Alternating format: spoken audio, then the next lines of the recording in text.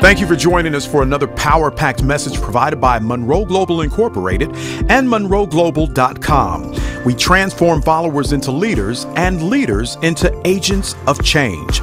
We hope that this message is a blessing to you as you advance your life and discover your purpose. Now, let's go into the message. We are learning, as we are going through this series on the kingdom, that the kingdom functions on keys. And Jesus was very clear that these keys are to be learned. He wants us to have them. And he says that the key to them is really knowledge. The secret of the kingdom keys is knowledge. It's what you know, according to him, that will give you the power to function in the kingdom of God. I want to begin with Luke chapter 18 in this session, verse 23. Luke 18, verse 23. And these words are written there. It says, and when he heard this, speaking of the rich young man that we talked about in our last session, he became very sad because he was a man of great wealth. And Jesus looked at him and said, how hard it is for the rich to enter the kingdom of God. Indeed, it is easier for a camel to go through the eye of a needle than for a rich man to enter the kingdom of God. Three things I want you to write down from this verse. Number one, he did not say it is impossible for the rich to enter the kingdom of God. He didn't say it was impossible. Number two, a needle is not an instrument for sewing. That term needle there is referring to a contraption built to clean camels. It was two posts that was put together through which camels were squeezed so they could be stuck, so they could clean them and so they could wash them down. So it was like a camel garage. And you would push the camel between the two posts, you would shave them and clean them, and then when you were finished, you would force them through to get all the dirt and everything off, and that was called a needle in the day of Jesus. So a needle is created for camels, and camels are designed to go through it, or they're designed for camels to go through them, except it's very difficult intentionally for the camels. All right, and thirdly, Jesus said it was hard for the rich to enter the kingdom of heaven. Now, I think what's important here is that he didn't say it was hard for a rich person to stay in it. And I want to pause there. Because when you get into the kingdom and you start functioning properly, you inevitably become prosperous. So prosperity is a natural product of kingdom living. It's a natural product. So it's impossible for you to be in the kingdom of God and live effectively in it and stay poor. So what's important here is two rich people. There's rich before kingdom, and then there's rich after kingdom. So if you are rich before you enter the kingdom of God, he says that in some cases makes it difficult for you to enter. Why? Because the keys or the principles, the systems of the kingdom are contrary or opposite to the systems in the world from where you got your riches. For example, you remember Abraham. Abraham was a very wealthy man after he followed God. Now this is important because you remember one time there was a king who wanted to give Abraham some money. You remember that? You can take the child out for a minute, please. We're taping for TV. I'd appreciate that. And so it's very important for you to understand that Abraham was offered a lot of money by this king. That was a worldly way of getting wealth. Matter of fact, the king was really trying to set Abraham up for manipulation. See, if you give somebody money and you make them rich, then they got to do what you say. So it was not kingdom wealth. It was political favor he was offering Abraham. Abraham knew it. Abraham said, now if I get rich this way, this man will forever be able to control me. So Abraham's response to the man was, I will not retake any of your wealth, least when I become wealthy, he says, you will say you made me rich. Now, listen to Abraham's thinking. I will become wealthy. Yes. Glory, hallelujah. Tell your neighbor, me too. See, once you understand the kingdom living, which Abraham caught on to, Abraham said, look, if I go with God, I inevitably will become wealthy. But Abraham was able to distinguish between worldly system for wealth and kingdom system for wealth, and he made a decision. Now, let's be honest. That was hard for him. No, if he was a Bahamian, that was hard. See, the word hard is important there. Because here you are, you left your town, left your family, left your father's house in Ur. Here you are in a place where you don't know, and you go into a place where you don't know, and you broke. Your servants were good warriors, and they were able to fight as mercenaries for a little city. And this city appreciate what they did so much that the city offers you a lot of wealth. Legitimately so, because your soldiers fought for them. So you would think that if a man offered you $60 million, just as a gift, what would you say? Oh, not really, you know. Jolly well old chap, you could keep that, you know. I'm just fine, you know. The Bahamians don't need anything. We're just fine. You wouldn't say that. First you would say, let me pray about it. Thank you, Lord. I prayed already. It's a very important chapter, because Abraham was tested with regards to what system he would live on. It was hard for him to say no, but he said it. When Abraham became wealthy, the Bible says what? He became the wealthiest man in the entire Mesopotamia Valley. He became richer than the guy who tried to offer him money later. Now, Abraham learned the system of the kingdom. So, Jesus said, when a person, and this is the point I want you to get tonight, when a person has been living a certain way outside the kingdom for a long time, living their lives on the other kingdom system,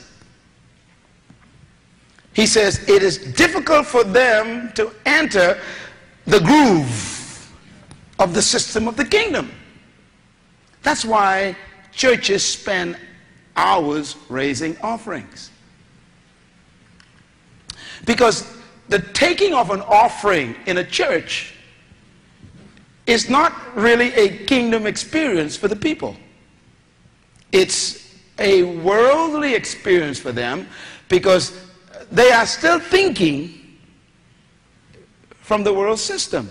If I pay 10% of my money, I am losing 10%. That's a worldly thought. In other words, whatever leaves my hands leaves my life. That's a worldly thought. So if you want to keep something in your life, you got to keep it in your hands. That's a worldly thought. Now, when you come into the kingdom of God, which you claim to be in, the kingdom says, look, now, if you're going to function in this kingdom, if you want to unlock the heavens and have a window open that stuff will come out that you can't contain, well, what you do is you got to unlock the window by giving it away.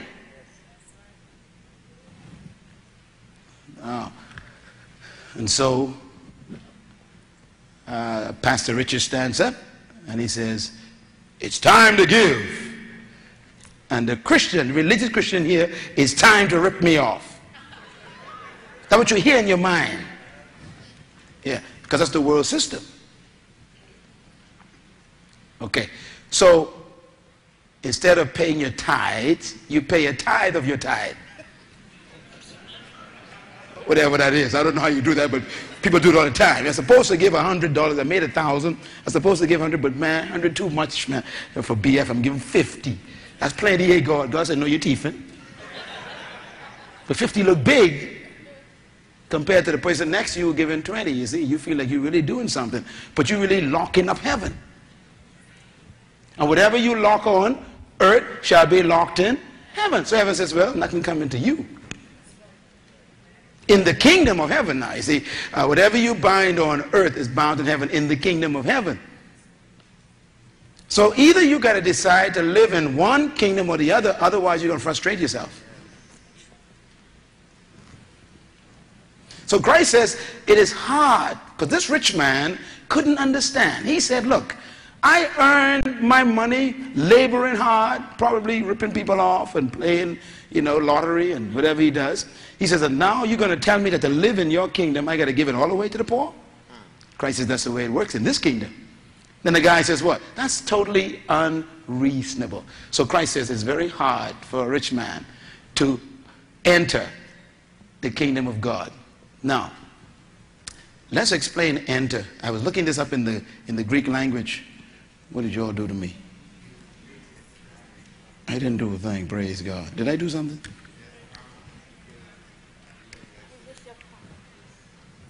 Oh, I did something on this? Okay, she'll fix it. Yeah. The word enter is an incredible word, because the word enter has two definitions in the Greek language. Write the word enter down. This word enter is interesting. The word enter means to come into something, but it also means to explore. Explore. This is very interesting. It says, it is hard for a rich man to enter the kingdom of heaven.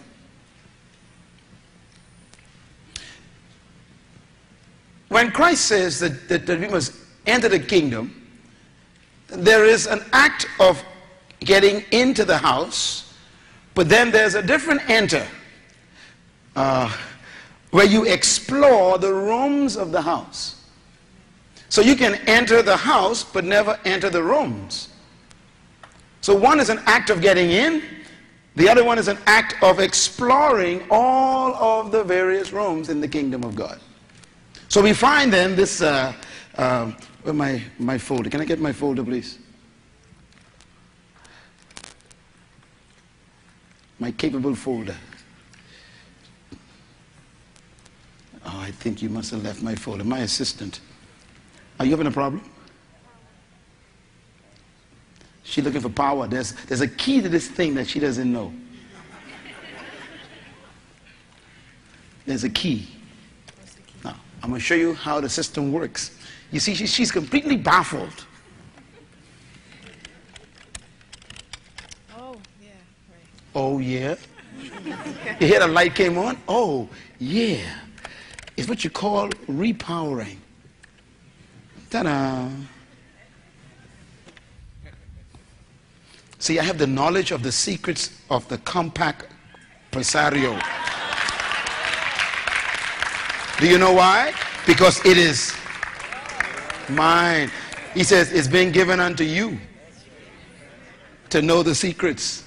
So she could have been there for the last 5 hours trying to figure that out and didn't have the knowledge of the secrets. That's how most Christians are living, religious people. They're trying to get healed, trying to get blessed, trying to do stuff, trying, and it ain't working. Because you see, if you don't know the knowledge of the secrets of the kingdom of God, then it can't work. Now, here's what I want you to get.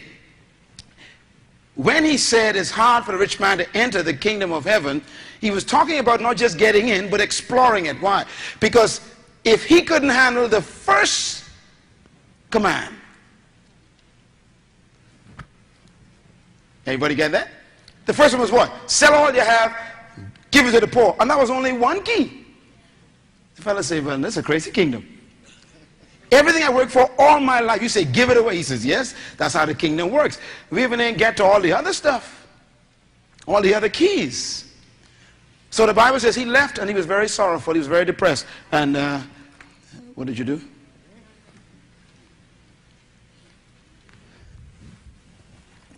Is the plug in? Yes, the plug is in. No, that there. No, it's not. See, the light's off. See, now it's on. You see that there? Your foot is on the cord. See, there's a process. There's a key.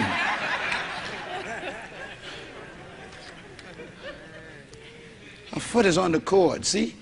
Now it's on. Now don't touch it. Now we should be okay. After we find out what you did. These guys are good. Don't laugh. She was doing so good until you all laughed. Huh? Don't laugh at people because you can't do it any better than her. Yeah, now it's booting up again. See, it's called reboot. I deep, eh? I know what I do. Still right there.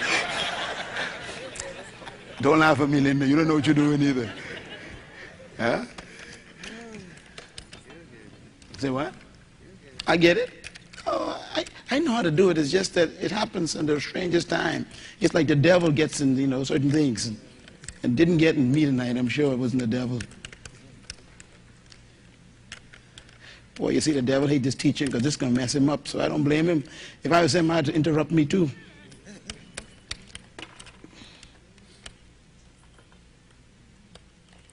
And that's strange.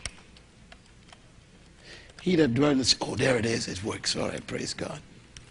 He that dwells in the secret place of the Most High shall abide under the shadow of the Almighty. I will serve the Lord. He is my refuge and my computer. He's the present help in the time of trouble. Oh, you saw it working there? Yeah, it works. See? Give me a hand, man. That's good stuff. Thank you very much. I got my printed notes too. You know me, I'm always equipped. So the devil in trouble twice. Yeah, all right. So let's take a look now at another verse of scripture. And that is the one that follows that. And Luke chapter, let me get my notes here. Luke chapter 8. Let's go back to Luke chapter 8, verse 9. Luke chapter 8, verse 9.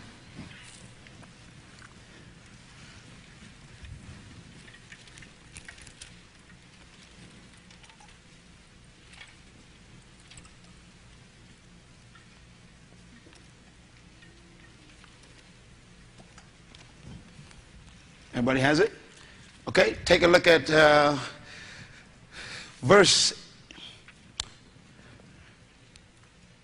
Luke 8, verse 9. His disciples asked him what this parable meant. He said, the knowledge of the secrets of the kingdom of God has been given to you, but to others I speak in parables, so that though seeing, they may not see, and though hearing, they may not understand.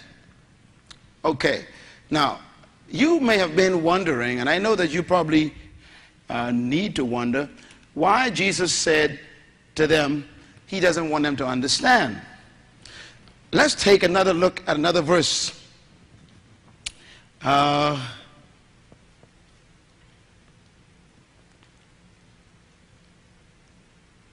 No, I better explain that first. This morning, you remember scripture, he says, so that seeing they may not see. He says, least they believe. Okay, I got to explain why he speaks to them in parables and why he says he speaks to us plainly. And this is very difficult to understand, but you got to listen carefully. A parable is a story that hides the truth. So the purpose for a parable is to make sure that you don't get the truth. How's that for a mystery? The word parable means story. But a parable is a story that tells you the truth, but it's hidden. And Jesus only spoke to the multitudes in parables. That's what he did. You can open this up now. You okay now, right? Yeah, just don't touch that plug. You could kill all of that for me? You know how to get rid of all of that for me? Okay, good. Let's cancel all that and then go to the... Good. Now, a parable, when I first... You could pull off the screen so you don't be distracted. Good. You're so sharp. A parable, when I first studied a parable, I was at Oral Roberts University, and we went through a professor, Dr. Jerry Horner, took us through the Greek and all this stuff, and I was sitting there thinking, boy, I was dumb. When he was finished, I realized I was really dumb, because I didn't figure out why Christ only taught in parables to the public. And here's what a parable is for. A parable is to make sure that you don't understand truth, but you discover it. Now, here's why.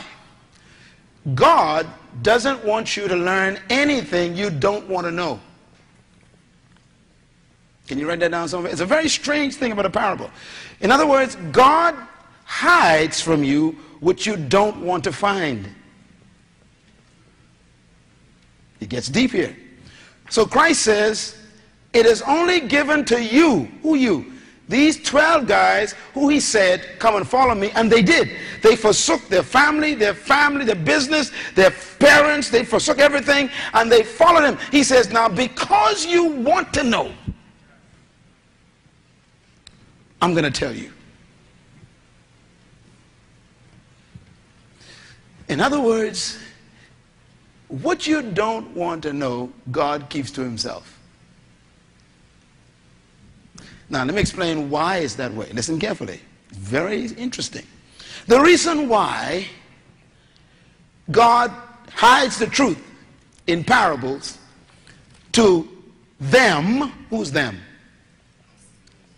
Them folks who are outside, okay, we read it a few times in the passages, is because God is too holy to give them what they didn't ask for. Boy, how do I explain this? Okay, to be holy means to be pure, but it means pure in motive, which means God is holy. That means God is integrated. He's one with himself. It means that God has integrity, which means that God cannot lie. That's why the Bible says it right away. God cannot lie. Why? You cannot be holy and lie. Amen. Holy means that you are pure in motive. Please listen to what I'm saying, because this is the secret to the keys being discovered. He said, so because I'm holy, I cannot pretend. You'll write this stuff down, man. This is heavy stuff. Heavy stuff I'm teaching right now. I wish I was teaching this to myself. To be holy means what? To be pure in motive. To have pure motive means you cannot pretend, which means that you cannot lie to yourself. So if I pretend that you want a glass of water and I give it to you, I lied. To who? Myself. Because my motive is not pure, because you didn't ask me for water. You get it. Someone get it. So I cannot give you a glass of water if you don't believe you need it.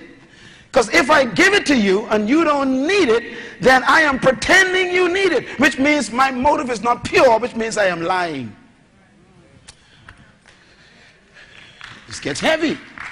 So what I will do is I'll leave a, I'm trying to describe a parable. I will leave a little map on the table with directions to a well. And I'll just leave it on your table and I'll go. So that if somehow later you decide you need water, I left you something.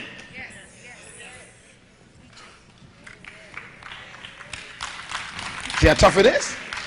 So he said, I cannot give them the keys of a kingdom they have no interest in. So what I'll do is I will leave them maps, little hints, so that if so one day they decide I need to change kingdoms, I left them enough information. Lord help mercy. Boy, that's tough, isn't it? Let me put it another way. God says, thank you, love. God says, okay, let me ask another question. Where's God? In heaven. Where's his presence? Everywhere. Okay. Then why does God say, you'll find me if? And wait a minute, is God hiding or something? No. And yes. He's hiding to those who don't want to find him. But he says, you will find me when you seek me. Not just seek me casually, but I'm going to test your seeking even. My God. He said, if you seek me with all your heart, I'll let you find me. Is God hiding? No. He is too honest. Oh man, it's tough to teach. He's too holy. God cannot reveal himself to anyone who doesn't have an interest in him. Because he cannot lie. He can't pretend you want him. It's tough.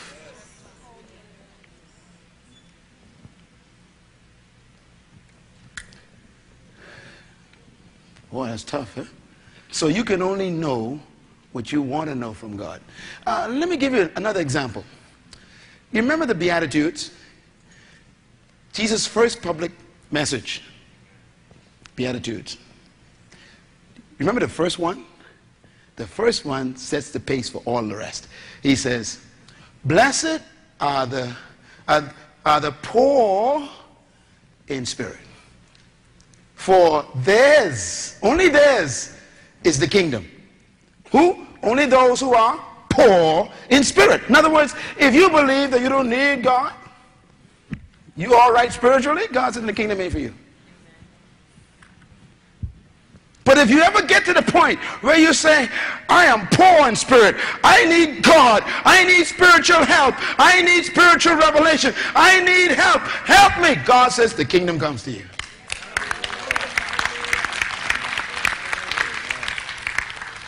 Anybody getting it now?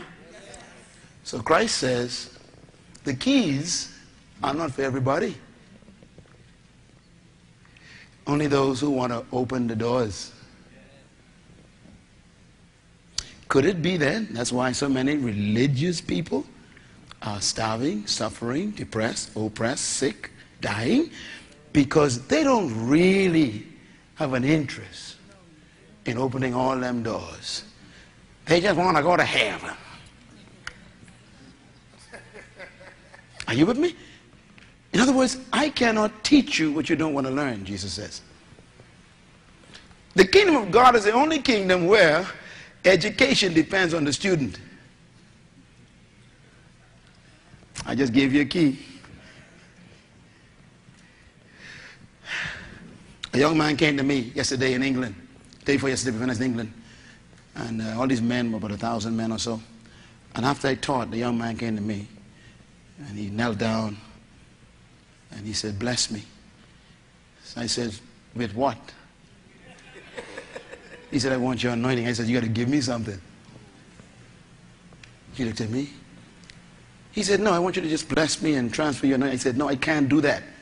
I said, that's a religious act which never works. I'm giving you a key. You got to give me something. And when you give me something, then what is on me comes on you. I said, that's the way the key of the kingdom works there. If you want what a prophet has, Jesus says, give him something, even a glass of water, just give him something. Now, I was so tempted to pray for the guy when he first asked me. Why? Because I was living in this old religious kingdom culture. I almost prayed for Holy Ghost said, don't you pray for him. Why? You are making him live a lie. Making him believe he got something he didn't get. So I said, you got to give me something. He said, but, you know, Mike Murdoch was here, You know, next, he lists all these big names, and he get them to pray for him. I said, but you still ain't got what they got, right?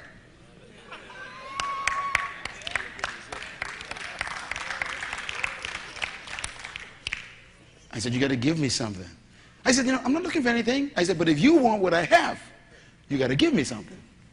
I mean, could you imagine Elijah, a fat prophet, well-fed? God sent him to a widow who had one last meal. The man's fat, he don't need no food.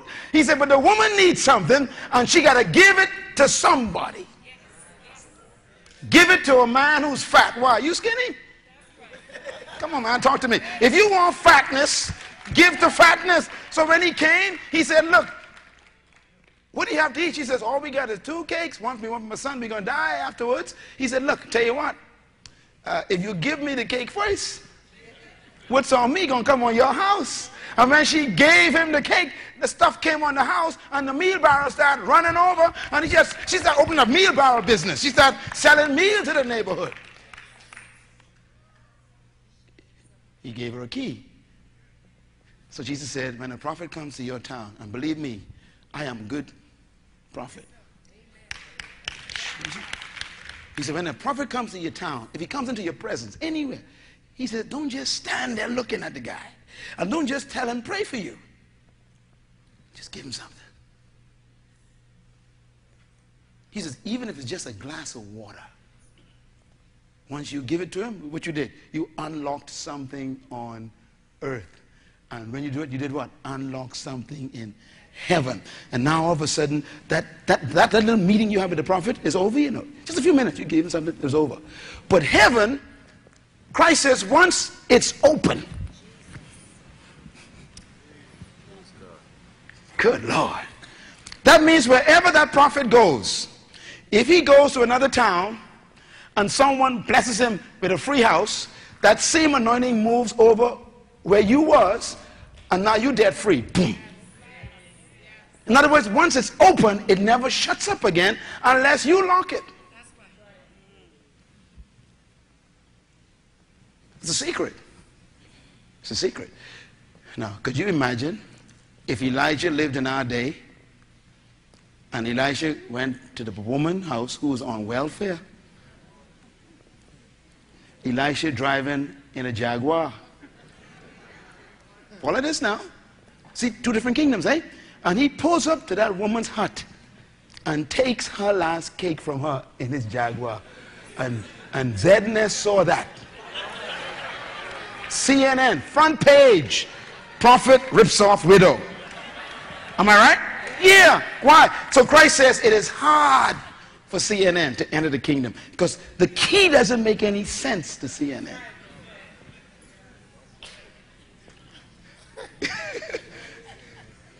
You say, boy, preachers are thief from poor people. Let me tell you something. I used to think so myself until I figured out the key. Now, some preachers do thief because they ain't got no anointing on them. You know, you don't want to give to somebody who ain't got stuff you don't want. I mean, you know, I mean, if a guy, he ain't doing much, you don't want to give him much because you don't want little to come on your life. Come on, talk to me, man. You know, use your brain. So if you see somebody with an anointing that you want on your life, you give them something. So you meet a guy who preached and he broke.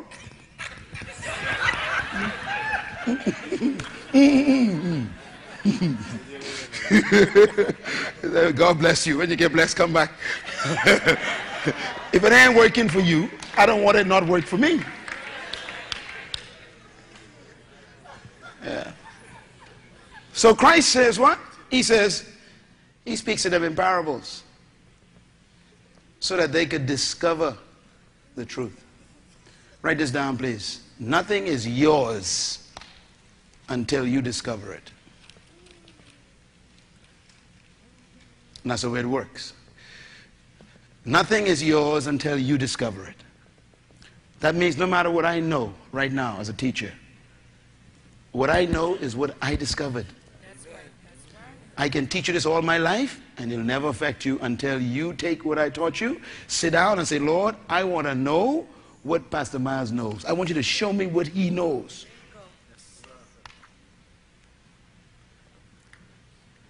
The keys are being given to you, but not to them.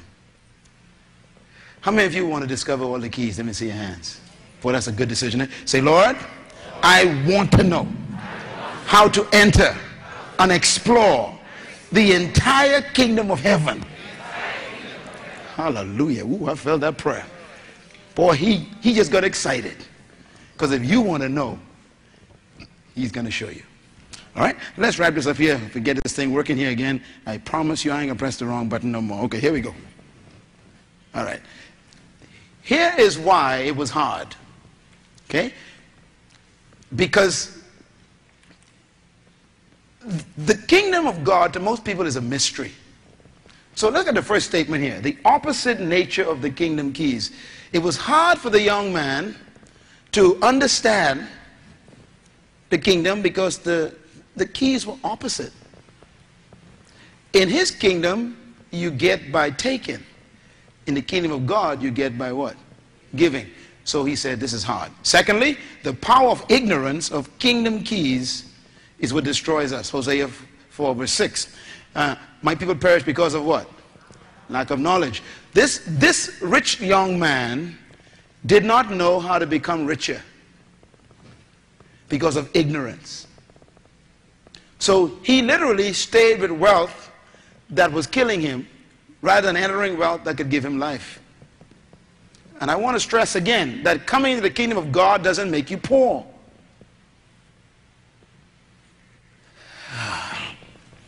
John the Baptist sent Jesus a message in prison. And he told his disciples, ask Jesus if you are the Christ, the one that I told them would come. Christ sent a message back to John. He says, you please tell John, I am he. And here's the proof. And then he listed a number of things. The first one he listed, he says, tell John that the kingdom is being preached to the poor. Now, when I read that the first time, I was in Bain Town. That means I wasn't doing too well. So when I read that, I was confused. I said, wait a minute. Jesus said that one of the signs of his being the Messiah is the fact that he is preaching to the poor the kingdom. And he's supposed to be the solution to all of our problems. Which means then that the poor needs the kingdom preached to them. So the poor doesn't need money. See, if you give the poor money, he's going to use it to sustain his poverty. Whatever made him poor, he keep doing. So if you give a poor man money, you got to ask him how you got poor in the first place. Because there's something you're doing keeping you poor. And obviously you look a little fat, and you look well, but you're poor. You're on this corner, and you got enough strength to stand up, so you must be eating for a few years. In other words, this ain't the first set of money you're getting. So tell me what you did with all the money you've been begging for the last 20 years. Because obviously you had enough money to look this well. Which means money is not your need. So we keep giving these poor people on the street money. Christ says no. He says the poor needs the gospel of the kingdom preached to them. Luke chapter 4, man, read it again. His inaugural address in that synagogue. The Spirit of God is upon me, for he's anointed me to preach the gospel to the poor, he says. The poor needs the good news of the kingdom. Why? Because the kingdom, if you get the keys, it'll make you rich. This rich man thought he was rich. The Bible says, what does it profit a man to have wealth and frustration? But it says, the blessing of the Lord maketh you rich, and it adds no sorrow. God wants you rich and also have a good time. Oh, yes. Some people are rich, but they're watching to make sure the police don't come. That ain't richness. That sounds like problems. You know, you're selling enough drugs. Sure, you got a nice car, but you hope you never get caught. So that car ain't safe, nor you. Hello?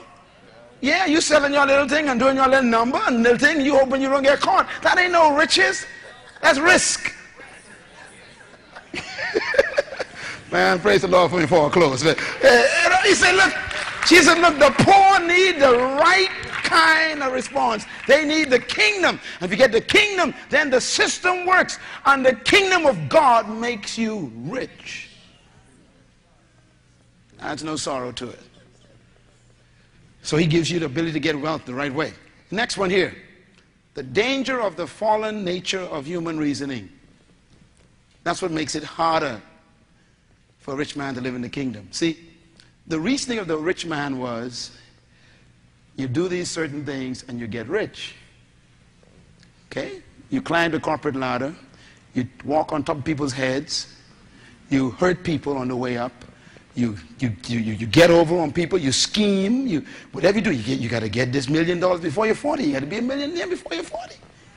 So you do your little, thing under the table here, and you take a little kickback here, and you do a little lie here, and you filter some money off on the top here, and all this stuff. You're getting money, see? But you're doing it the world's kingdom way. And now you come to Jesus with your money. And you walk in the kingdom. You say, I want to live in the kingdom. He says, okay, take all the money you thief and give it back to all those people out there. My God, now Jesus, you must be really high. What's right?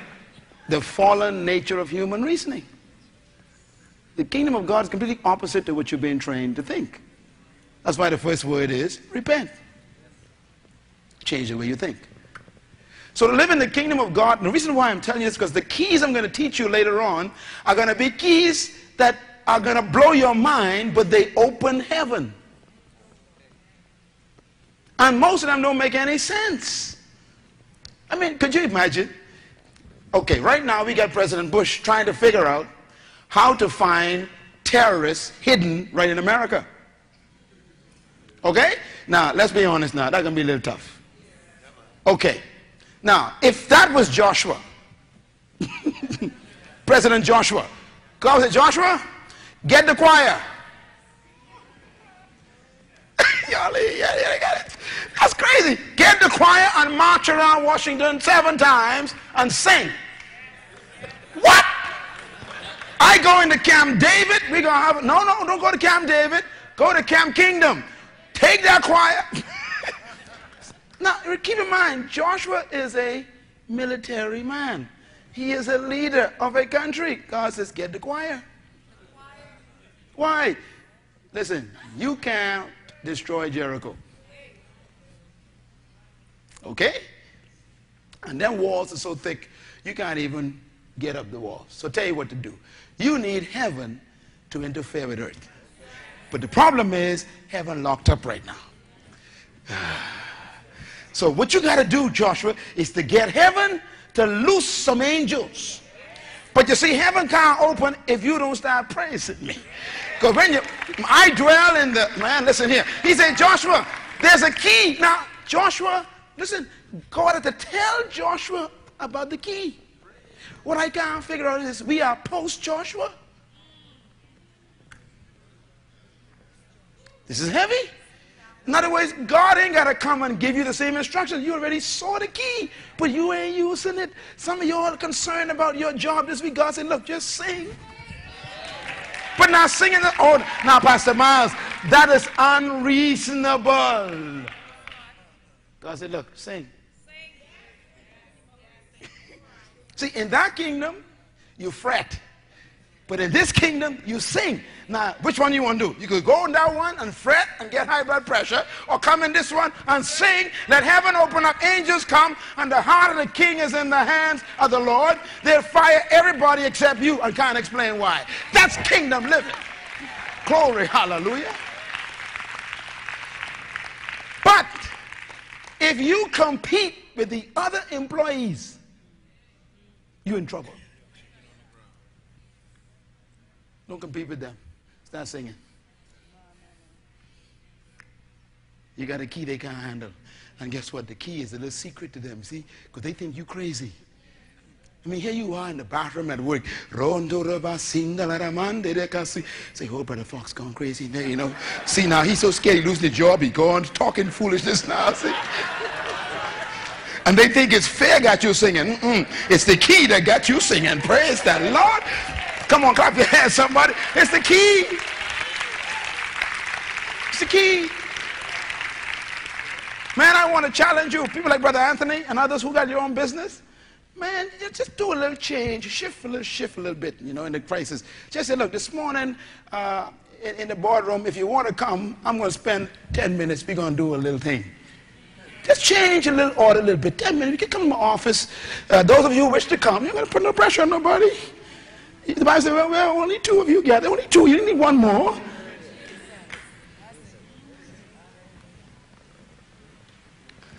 And just sing a little bit. Let the staff sing. And you guys know, you and Claudia, that's 2. That's enough. Just start singing, brother. So we're going to spend a few minutes. We're going to sing in this office from now on today. Praise God. Why? We're going to open up heaven over this office so that folks will fly in from Canada with money to invest, and they can't explain why. Let me tell you something. God don't need no Bahamian to buy no property, brother. You start singing, you real estate agents, God will send people from Tubaboo. You laughing, and they'll come with bags of money in hard times, looking for property in the Bahamas, and you sit there, and the biggest deal is in the midst of crisis. Y'all don't believe God. That's your problem. You believe God, you shout hallelujah, somebody. God, the keys are unreasonable. When you study all the keys, I'm telling you, they're blowing my mind. God said, Moses, there's soldiers and there's water. And I told you to go to the land behind the water. Moses said, yeah, water and soldiers. Water and soldiers. Moses said, let's see. We could fight. And there's more of them than us. Plus we never fight because we were slaves. We didn't know how to hold sword. And over there's water. And we live in desert. We can't swim. God said, there's another way to get out of this, you know. What do you have in your hand? Moses said, now wait a minute. I got a licked and whitey piece of stick. God said, that's enough. God said, I'm going to show you something. You ever seen stick over in water before? Nope. He said, in this kingdom, it ain't the stick, you know. It's the faith. If you just do so and say, open. How many of you tried that this week? You need to try that this week, man. You need to stand in front of your business and say something to the business. Heaven is locked up. It's waiting on you to do something. Heaven's saying, look, do something. Tell your neighbor, do something. Man, you got to do something. You got to give God something to loose.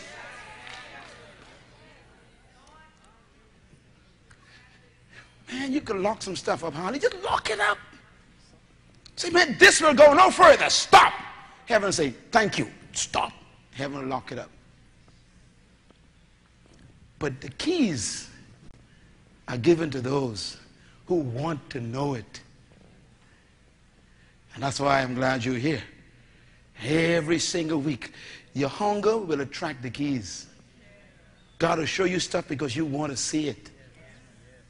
To other people, it's parables. They ain't going to be interested. Don't worry about them. The more you want to know, the more God's going to show you.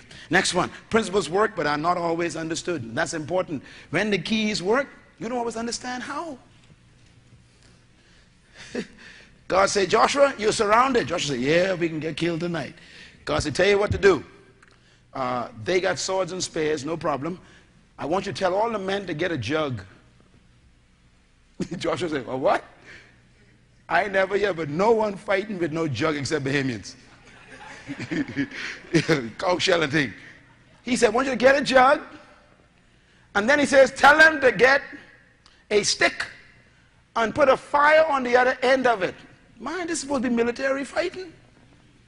Them fellas got swords and spears and daggers and shields. God said, get a drinking jug and a piece of wood. Joshua, everybody say Joshua. See, you got to be crazy like Joshua, man. Because the kingdom is not of this world. God may tell you some things in the next few weeks as you learn this thing. He's going to tell you some instructions that are going to sound so crazy, you better don't tell your friends. Just do it. Just do it. God may tell you, give your car away. And you go, I bind you, devil.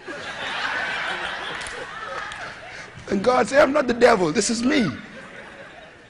Why? God's trying to release something to you, but this car is holding it up. See, God may say, bake a cake for so-and-so now. And they come to your mind, you go, I'll do it later. God said, no, not later. Bake the cake for her now. Tell you strange things. And God said, Joshua, take the fire. Now, I don't understand this, okay? Because those of you who took physics know that if you put fire in a jug, it's supposed to go out because oxygen, okay? God said, take the fire and the jug, take it out, and I want you to surround the enemy. Just scatter out, use less than you, so scatter out far so they think it's plenty. He said, then I want you to when I shout, I want everybody to light the fire, cover it with a jug. He says, and then when I shout again, I want you to take the fire out and hit the jug together. Bang! Now this dark at night. And you know, street lights in them days, it's black night. And the enemy's sleeping. And only a few of them, few of Joshua, those guys, and they're around there, enemy sleeping. All of a sudden, enemy here. Bang! When they open up, they see fire everywhere. The Bible says they pulled out them swords and killed one another. Kill themselves. And it says that in the morning, Joshua and his men walked among them, picking up the wallet, rings. The Bible says it. All the money, all the jewelry, just walk to the dead, pick up everything. And the horse was loading down with all the stuff. Tell your neighbor, we even ain't got to fight. Come on, just tell them, we even ain't got to fight. Praise the Lord. See, half of the things you're worrying about, the kingdom got some keys. Blow you away. Matter of fact, why don't you use the next few weeks just to experiment? Let's just see how God going to take care of us. Come on, let's make a deal, okay? Let's just see. And then I want everybody to kind of watch for your testimony because we want to hear them. Okay, just see what God going to do. God going to take care of you in a strange set of ways. It's not always understood. Always understood. Pay taxes. Only one way to pay taxes. You need money. God say, go fishing. You can't pay taxes to go fish. And the first fish you get, that's all we need. Now fishermen know that you need plenty of fish to pay taxes. Christ said you only need one in this case. Why? Because the way the kingdom works is not always understood. The way God's going to bless you, you don't worry about a thing. That job in Atlantis is not the job that God has for you. God working on one job bigger than that job. That's just a way for you to keep yourself busy. God's going to meet every kingdom citizen's needs according to his riches. Where? In heaven. It's not based on what's on earth. The key is to get heaven open is the challenge. This last one here. Principles are established by the manufacturer. And that's why the rich man had a problem. See, the Creator knows his creation. He knows it. He knows how it works. He knows it better than you. God knows that the birds can understand him. But you don't think the birds could. That's heavy. So Elijah is hungry in the cave. Elijah figured, I need a human to bring me food. God said, wait a minute. I created the birds. I can make birds bring cakes every morning for days. On time, Doc. I mean, this is deep. I mean, suppose some pigeon show up on your porch in the morning with money in its mouth. I know it sounds funny, doesn't it? God did it already. He knows his creation. He knows them. How did Jesus know that money was in that fish mouth? All them fish in the ocean. Because he knows where everything is. He knows what it's doing. But this is a fun kingdom, man. That means the entire earth is at the disposal of your government. It can use it any way it wants to use the creation. Man, say amen. That's deep to me. That's heavy. That's heavy. Steel is heavy. When you put steel in water, what happens? It sinks. So the man was chopping wood. This is the thing. Elisha happened to be in town that day, and the man axe break and fell into the brook. And Elijah came by the river, see the man there crying. Get a stick. Elijah said, what's your problem? The man said, look, I'm a laborer. That's how I make my living. And my axe broke, and it's in the brook. Elijah says, oh, really? He says, okay. He said, I want you to go and get a certain type of tree and break it and bring it for me. The fellow got a little twig, came back, the stick. Elisha looked to the heaven. He unlocked something, and he put the stick in the water, you know, he put it in the water. And the axe floated from the bottom on top and floated right to shore. Now tell me he ain't in charge of his creation. If he can make steel float, he can take care of your little mortgage.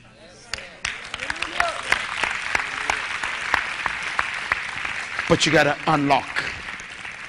You got to unlock. I want you to leave this meeting tonight knowing that God who called you is able to keep you. But you've got to want to know the keys.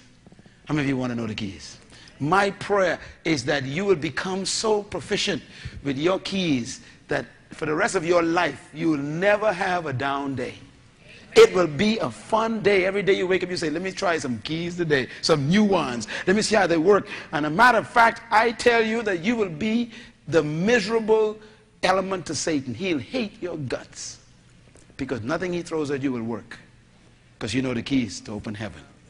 I suggest to you, friends, that everything, what you want to do? Oh, you want to give me something? You want to start a key? Oh, she's a smart woman. Father, give her the prophet's blessing in Jesus' name. Amen. Amen. I think that if we get this message, you ought to make Jesus happy. Because heaven is full of stuff that's overdue. The warehouses in heaven are rotting with stuff that people won't get because they don't know how to get them out. I pray that there is a report in heaven beginning this year which says there's a group in the Bahamas. You know, when the angel report to God says, there's a group in the Bahamas. They cleaning up. Anybody want to clean up heaven?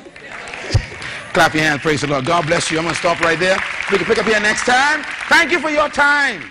Thank you once again for listening to this message, as we hope that it has been a blessing to you. Our goal is to show you new paths and opportunities so that you can discover your purpose. It is your love, support, and partnership that makes Munroe Global possible.